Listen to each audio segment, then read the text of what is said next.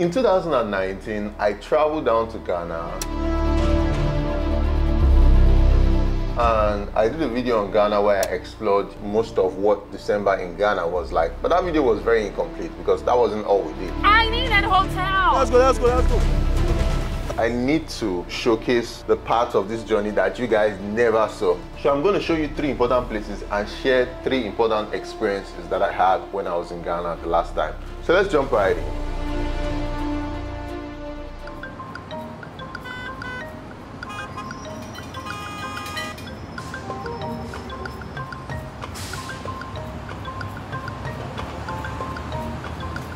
First up was Elmina Castle in Cape Coast. Elmina Castle was a castle that was built by the Portuguese during the slave trade era, and I think eventually the Dutch took over the place. And now that slave trade has been abolished, the castle is now one of the most important tourism spots in Ghana.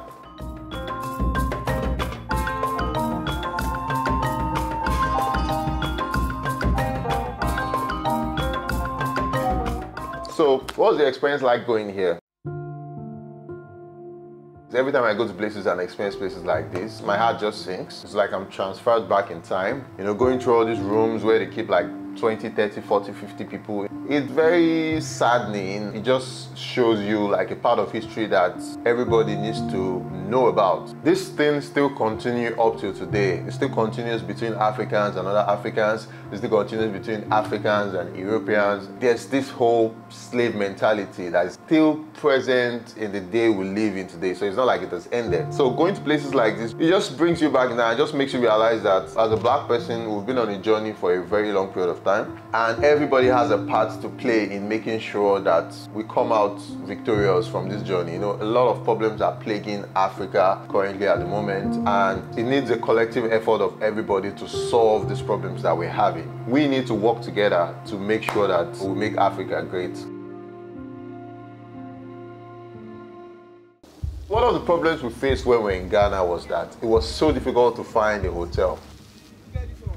We booked the hotel online, and by the time we got there, they were already giving the hotel to somebody else. You can't stop me now. Call these people, please. They won't answer you. Reservation has been cancelled. I just hear sitting down outside for like hours now. Very tired. So we need to do that transfer immediately because we're here to check in for our room and there are no rooms. So if you're going out to Ghana for the first time, definitely make sure, you know, you confirm your apartment or you book a hotel, or you're just sure that accommodation is confirmed. If not, you're going to fall into problems. So while searching for a hotel and while we're still stranded, you know, looking for this hotel that we're going to stay, because obviously accommodation is very important, we heard of a place called Jamestown. Welcome to Jamestown! How many years you done there for Jamestown? Yes, sir. This only 10 years. 10 years.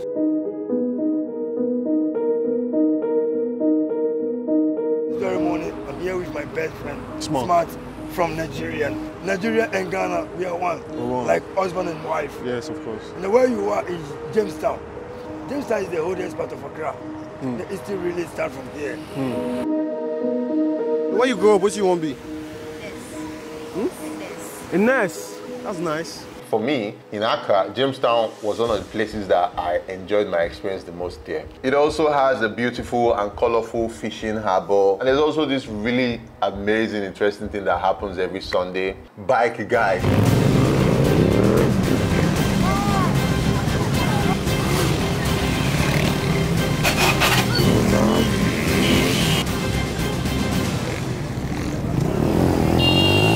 So it's a very vibrant community with so many people, and they're also very open and welcoming. I think one of the best times to even go to Ghana is December, because everybody is very chilled and laid back. Nobody's stressing you out. Everybody's so open and welcome. And they were even willing to speak to us. So Jamestown is a must-see. If you're going to Ghana for the first time, definitely, you know, check out Jamestown.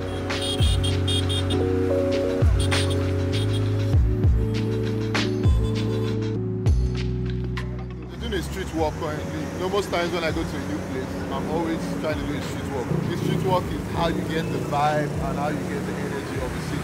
As I was walking on the road, I suddenly met one of my subscribers, and then he was willing to, you know, take us around Osu and show us around and also talk about some of the safety, tell us about what life is like there. So it's the local way like you guys used to get around Gets around in the city. all the time. Trot. Oh, It's everywhere.